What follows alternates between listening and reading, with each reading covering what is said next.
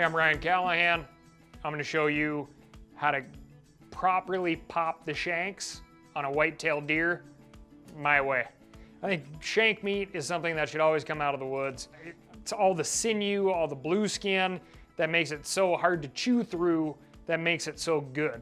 So I prefer bone-in shanks, particularly on smaller animals like whitetails. Your bigger animals like elk and moose, I'll take those shanks and cut them into discs for that kind of traditional osso buco look. But today I'm going to show you how to separate your shank from your shoulder and your shank from your ham using just your knife. Why you want to eat this is because it's so tough and full of sinew, and all your connective muscles over here can be tough and full of sinews at this point also. So don't be afraid to, you're not going to ruin any meat by coming in here on top of the shank, or this would be like the elbow bone on the foreleg. And I just gently work and free up, following your sinew lines, just as we always do. And now I'm coming right down to the bone.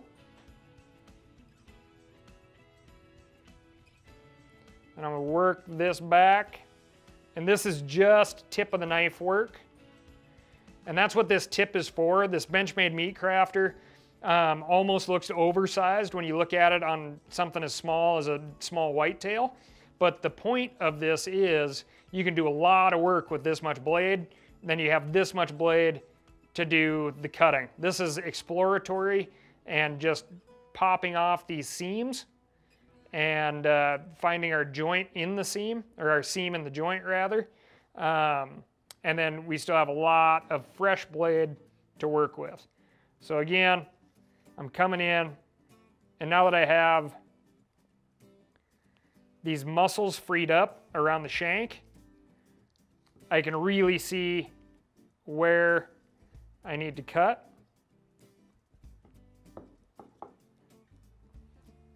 You can see this pocket starting to open up, and there's the base of our knuckle on this joint, just like you'd see on a chicken wing. And now that there's this little air pocket here, and there are joints fully exposed, we're just exploring in here and being gentle. There's no need to use your knife as a saw. Gentle on your knife point, not gentle on the joint. And then you're using this tension and just very easily touching in here. And that tension's helping this joint pull away.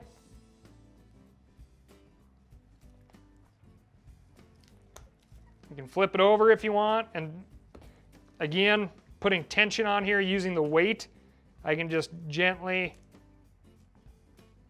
I'm twisting with my left hand, and I'm gently just touching the sharp point, the tip of the knife against that tough ligament and sinew. And there's your foreleg whitetail shank. Okay, so now here is your rear. It looks a little more complicated because of this big ligament, the big hamstring back here. But you can see, if you pull on this, you'll see the defined shank, and of course, here's your joint. So again, I kind of like to start with the meat end of things, and I'm just gonna free this up, and I'm using tension and the very tip of the knife here. And following that sinew line.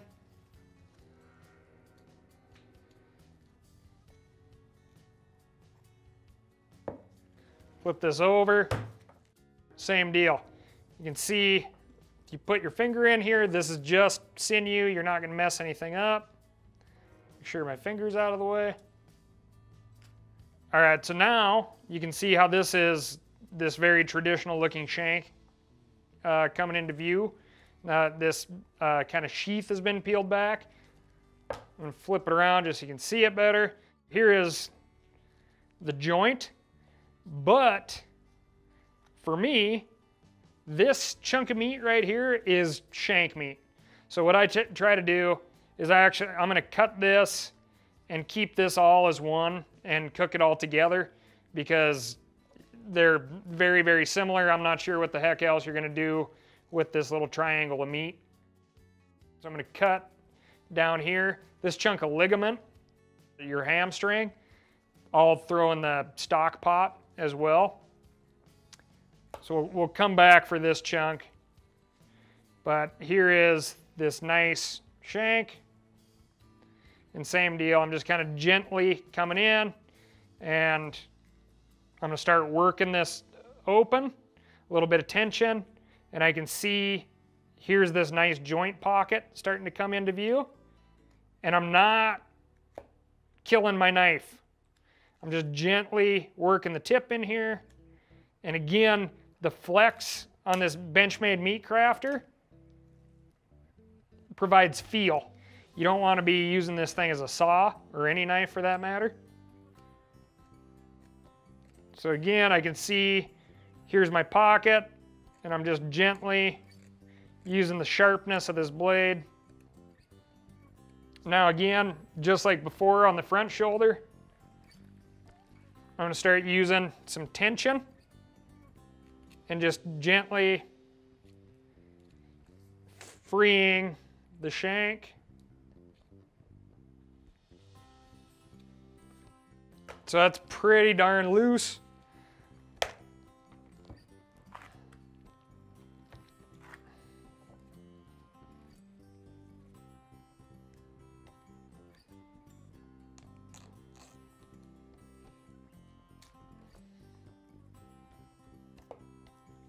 So there's your shank freed up.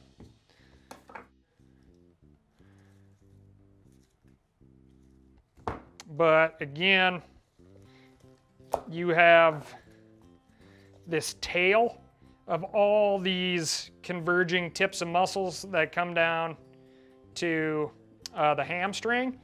And that, I mean, that's basically shank meat to me. So I'm just gonna come in, free that up, not be too crazy about it. There's a sinew line right here as well, but I'm coming right across the top, and you can see, like if you were to bisect your shank right there, it's gonna look just like this anyway. So I kind of combine this with the rear shank. If it's fresh and it hasn't gotten a little dry like this, I'll often leave this as one big connected chunk. And then you have your big rear bone-in ham that is just a ham. Put this off to the side. Here's your traditional shanks, front, rear. If you want, you can take the top of the hamstring and combine it in here with your rear shank. This is stuff that you will absolutely impress people with. It's slow cooking, it makes the house smell great, so keep your shanks. To get your Meat Crafter by Benchmade, go to the MeatEater.com, Benchmade.com, or your local Shield store.